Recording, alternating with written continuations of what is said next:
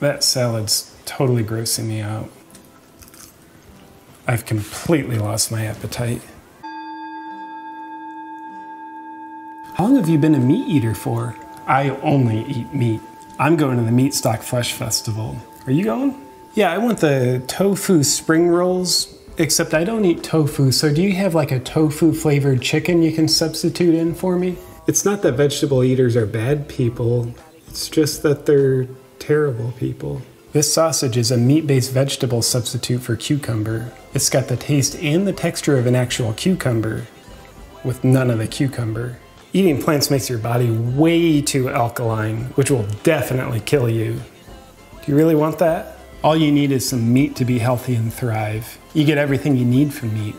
Beef is loaded with carbs. Orcas are even more spiritually evolved than humans, and they only eat seal meat. So that means humans should only eat meat, because it's the most spiritually evolved diet, because of orcas. Plants give off oxygen. Why would you eat them? Do you even know how dangerous deer are when you're driving your car? If you don't kill and eat deer first, you basically want people to get into car accidents. The world's a much safer place if we eat the animals that could eat us. Broccoli? That's what my food eats. That's my food's food, and I don't appreciate you eating that. You should eat Siberian tigers to help them go extinct. It makes it so that they can live on through you and your children for generations to come. The best chance for the survival of their species is for us to kill and eat them. That coconut was going to grow into a palm tree. Why would you eat that?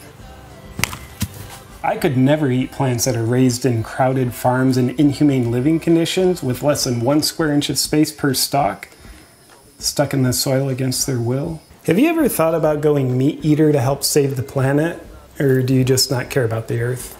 Have you seen the Kaleспiracy documentary?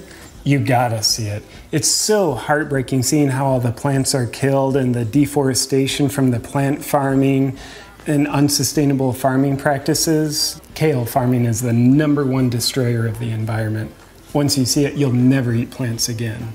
As he redundantly repeated his emotionally charged nutritional opinions at me, I was instantly convinced to become a meat eater.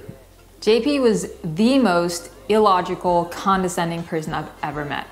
Saying something like that's just a symptom of being overly alkaline. It just makes you mean and you can't think straight.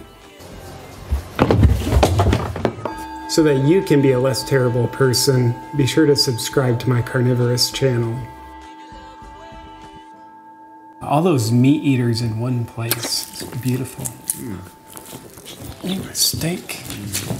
Things gonna be alright. Don't worry, don't be afraid. Every little thing's gonna be okay.